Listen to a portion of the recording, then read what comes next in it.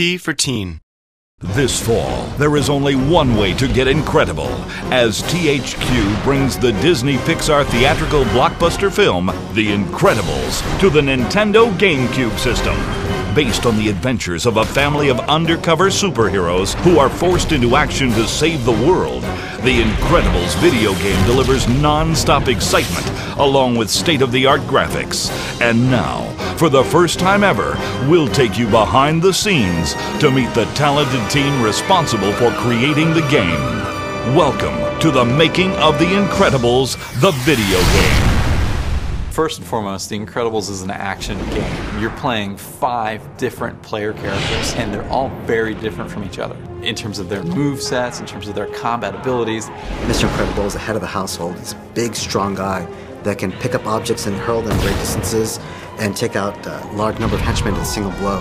You also get to play his wife, Mrs. Incredible, whose ability is to change her shape and stretch enormous distances, like plucking guys out of midair or grabbing a hook that she can use to swing across. They have 2 children, and you get to play either Dash, who's their son, who can run at supersonic speeds and avoid blasts and just run great distances, or their daughter, Violet, whose 2 abilities are to either turn invisible or form a force field around her. So in her levels, you get to use a lot of stealth. Well, the movie's about an hour and a half long. The game's about 15 hours long. So there's a lot of content that has been added to the game to make sure that it offers a competitive experience. So while we are not telling a different story in any way, shape, or form, there are places in the film where they might spend a little bit of time, and we're spending a lot of time. So for instance, maybe a 30-second scene in the film might be a 13-minute level in the game. So we've been able to take environments, scenes, pieces of cities or jungle environments, and we've been able to flow them out into this full, huge 3D world that is alluded to in the film, but you don't actually get to see all of. So in the game, you kind of get to see all the behind-the-scenes stuff that might have been on Nomanisand Island or in Municeburg or other locations in the film. Pixar's been very involved in the process of making sure that we stay true to the spirit of the movie, making sure that we stay close to the storyline. While we're expanding in the game to provide the player, a larger experience, it still very closely follows the storyline of the movie and the same timeline.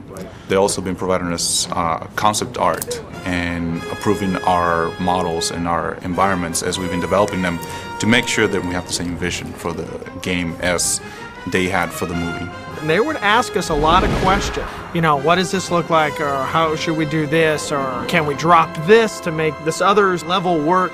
It's like, yeah, so there's a great back and forth. So I would say there was a lot of input both ways. The process of having the movie being made at the same time as the video game, I think it's challenging in a few ways. That sometimes, the video game can get further along than where we are in the movie. So if we're looking for reference or looking for, how a character might be moving or what the environment might look like, it's a little tough.